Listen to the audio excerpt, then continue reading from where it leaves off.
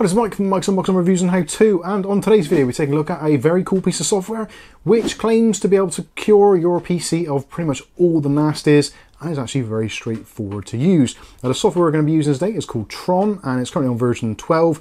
Now, there is actually a kind of like a one-click nuke all option on this particular piece of software, which also does other things such as optimizing your system and restoring files, etc. But in today's video we're actually going to go a little bit further than that, or technically we're going to go backwards a little bit, and we're just going to do some of the key features of it. So we're going to do 3 steps, one of which is the preparation, which is kind of erasing some temporary files and also doing things like running process cleaners or stopping processes on the computer.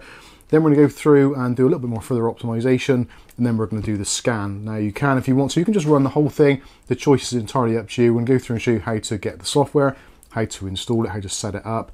It's completely free, and it is an open source piece of software put together by some security professionals, and I'll put some information in the video description so you can check it out over on Reddit. And also there's going to be downloads from trusted sites such as Major Geeks, so don't worry about it being open source and maybe a little bit sketchy.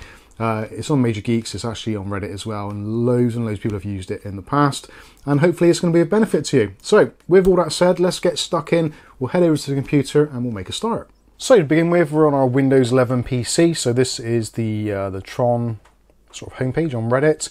So Tron Script, currently on version 12, as we said, and today's date is the 25th of the 1st, 2024. So this is the latest version. Now there are options with this, loads and loads of options in fact, so you can run it basically straight away and it does it all kind of blind, or you can run it with dev switches, so you can choose various features. I would strongly suggest once you downloaded this, take a look at the instruction manual if there's anything you're unsure of. Now there is a sequence of operation, as I've discussed already, so this is clearly labeled out here. So you've got your preparation, your temp clean, debloat, disinfect, repair, patch, optimize, and wrap up, and also there's some manual tools as well.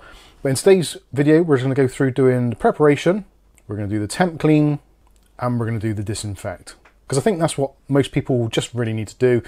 Do you need to debloat Windows? Maybe you do, maybe you don't. Do you need a repair? Well, potentially you won't know until you've done the other ones anyway. So I think this is going to be the better way of doing it. And also there have been some cases where people have done the whole thing and it's caused problems with their system, especially with things like the debloating, and possibly some of the patches have stopped some programs running, and also in some instances actually removed legitimate Microsoft programs. So potentially we're just going to play it safe and do the minimal here to remove any viruses and or malware that may exist on the system. So anyway, links for that will be in the video description. The download page is over here, majorgeeks.com/files/details/tron.html. So again, you can download it from here. Click on download at Major Geeks, you'll get the download thing. It's about half a gig in size. I've already downloaded it to my Windows desktop, so to speed things up somewhat. Although I am going to say probably something you should do first of all. By the way, there's our download up here. A very good idea to do before you start any of this is to do a Windows restart, just in case there's any Windows updates or anything in the background. Potentially if there's Windows updates in the background, then it may actually kind of destroy Windows and not make it boot. So do a quick restart and then we'll be back. Okay, so our Windows system has rebooted. Any Windows updates which are in the background have been cleared, so we're okay to proceed. Now obviously if you want to, before you start this, it's always a good idea if you can to create a backup of your system. Although if your system is absolutely littered with viruses and malware, then potentially backing up that maybe isn't the greatest idea. So just back up some choice information such as your documents folders and save game files and those kinds of things which you deem to be important. I'll leave that decision entirely up to you.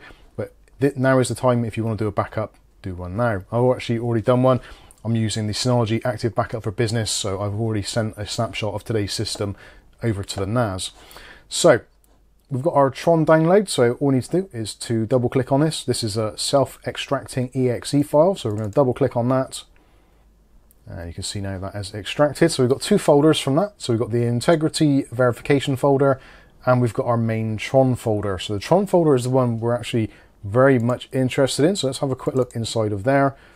So you've got your resources, you've got your changelog, the instructions, which is yes, actually read them. Please do read them. We won't at the moment, but if you want to, you can do it. We'll also have things like the switches. So if you want to add switches, so certain things are omitted or not used, you can certainly do that. That is more for running the tron.bat. So if you want to run the whole thing, start to finish, all of the 7 or 8 segments, you can just right click on this, choose run as administrator and run the tron.bat. But if you want to be a little bit more selective on what you want to do, you can head over into the resources folder here. And now we've got our stages all laid out, our preparation. And if you go inside, you can see what is actually inside of each one. So there's various things, tools, and also some of the things which are included, such as McAuliffe Stinger, Process Killer, R-Kill, TDSS Killer, etc. So essentially what it's going to do is going to automate this process. So rather than having to download all these individual tools and files, it basically does it all for you. So let's begin. First of all, we'll go with the stage 0, the preparation. So we go into that folder, right click on stage 0 prep.bat. We're going to choose run as administrator, and you'll get the user account control come up. Do you want to make these changes? Yes, we do. And this is pretty much it. So now it's going to go through, it's going to stop a bunch of services. It's also going to go ahead and create a system restore point. So if for some reason things go a bit pear-shaped, then it's basically going to be something you can recover from. So you don't have to worry too much about that. So in the background now, it is in the process of actually killing off all of the processes, or all the necessary ones, so it can actually do what it needs to do. You'll also get this, so it tells you what it's actually doing, so generating the pre-run system profile. You can basically watch this to make sure it's still doing something. You may find, depending on your system, this actually does require the .NET Framework 3.5. So you do have to download and install this. If you don't have access to the internet, you can actually download this separately on another computer. But we'll go ahead and let that install. Once that's downloaded, it will start installing the .NET. And there we go. When we get to the end, it does take a little while. It says the .NET Framework 3.5 has concluded. So that took a fair few minutes. Just let it do its thing, be patient. So we can close that now. And if you're ever wondering what is actually going on, you can go in to the Windows directory that you've installed it, i.e. your C drive. And if you go into the main C drive, you'll see there's a folder called Tron in the logs folder. So you see logs, Tron, and then open up the log file. You can basically see what is happening. So if you think your system's crashed or whatever, you can just scroll to the bottom and you can see what the last entry is. So as you can see here, it's doing all the things it needs to in the background, and it says there at the end, done. Stage 0 prep is complete. So we can close that log window down now. We don't need that anymore. We can close that and close that. So now we can go on. Now we've done the preparation, we can now go up with some more cleaning work. So let's go back into Tron, go into resources, we go into stage 1, temp clean. And what we're going to do is to, again, right click and choose run as administrator. Click yes, and we'll just let it go through, do its thing. So what it's going to do now is going to clear off things like your internet browsing history. It's going to clear your Cryptonet SSL certificate caches. It's going to clean your temporary files. It does actually run CCleaner.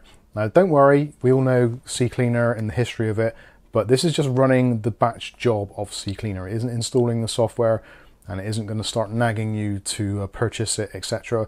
This is just a relatively simple way of actually cleaning out multiple places at the same time. Again, this software, Tron, is effectively just resourcing all of those individual little programs that we often use and just doing it with like a one-shot kill.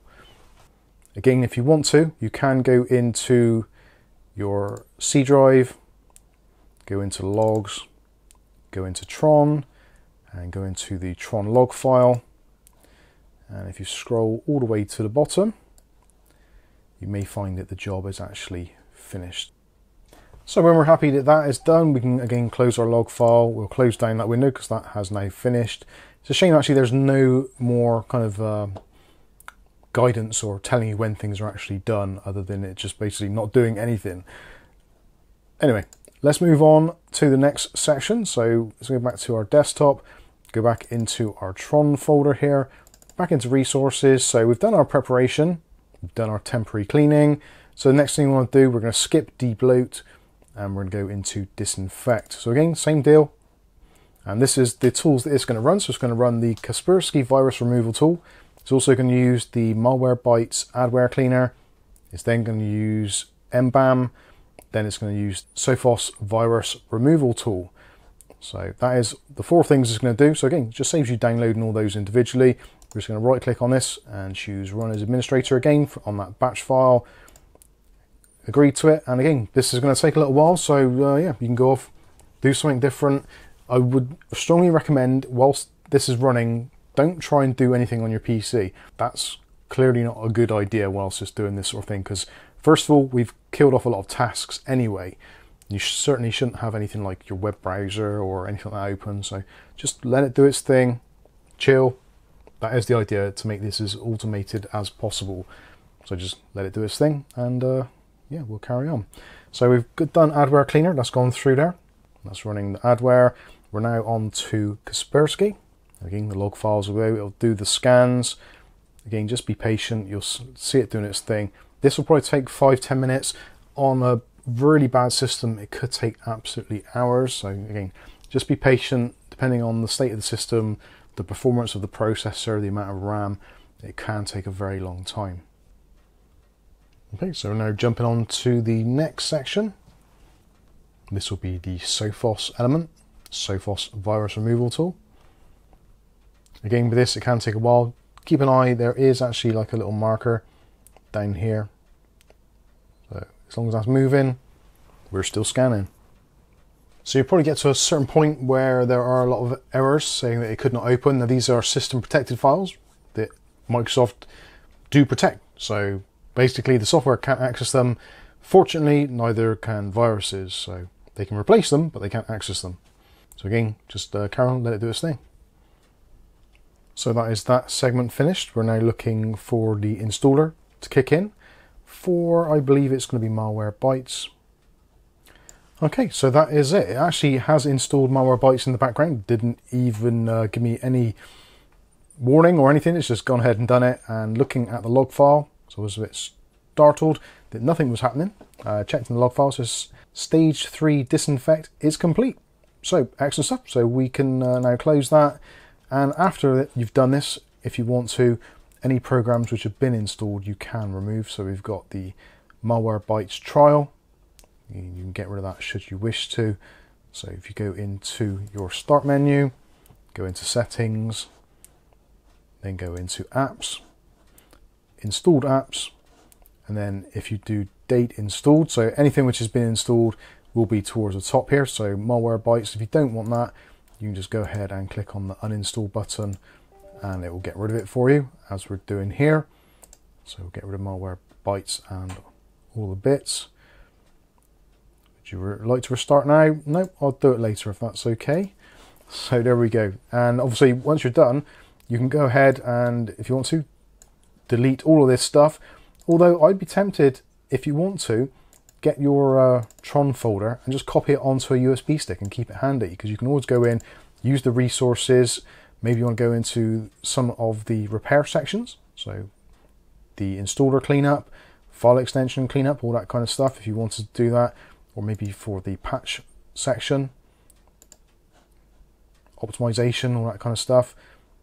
Yeah, feel free to use it however you like to. There is in there manual tools as well. So you've got things like the Snappy Driver installer. So if you want to install drivers, you can do.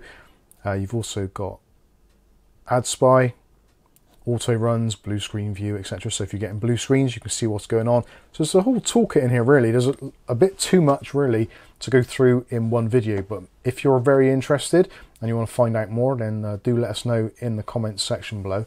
And we'll try and go over any individual items which are of interest. So there you go, there is this system done and dusted, cleaned. Now, to be honest with you, there isn't actually anything specific on the machine that I'm aware of at the moment, or there wasn't anyway. So I just wanted to do the scan because it's a good thing to do periodically. Now, obviously, if you're in a very different situation and your PC is hanging by a thread and it's gone really slow, you're finding your mouse movement very jerky, or your GPU is running at 100% all the time and you don't know why. And I think it's going to be a really good idea to actually download and try this. Now, again, all the usual caveats apply. This is designed to be the kind of domestos of virus cleaners, so it cleans like 99.9% of all known viruses, but there's always going to be one or two that may slip through the net. But I think in terms of an overall package that is best of all completely free, relatively straightforward to use, and updated all the time by the community, I think this is a really good option. But please do let me know what you think about this one in the comments section below. We are interested to hear your thoughts on it, be them positive, be them negative. I guess there's going to be some people that are going to be somewhat negative. There always are when these security videos go out, so go for it. Let me know what you think in the comments section, and I'll be happy to take your questions and try and field them as best I possibly can. So I think that's going to wrap up this video. I've been Mike. This is Mike's Unboxing, Reviews and How To, and hopefully we'll catch you in the follow-up video. Thanks for watching.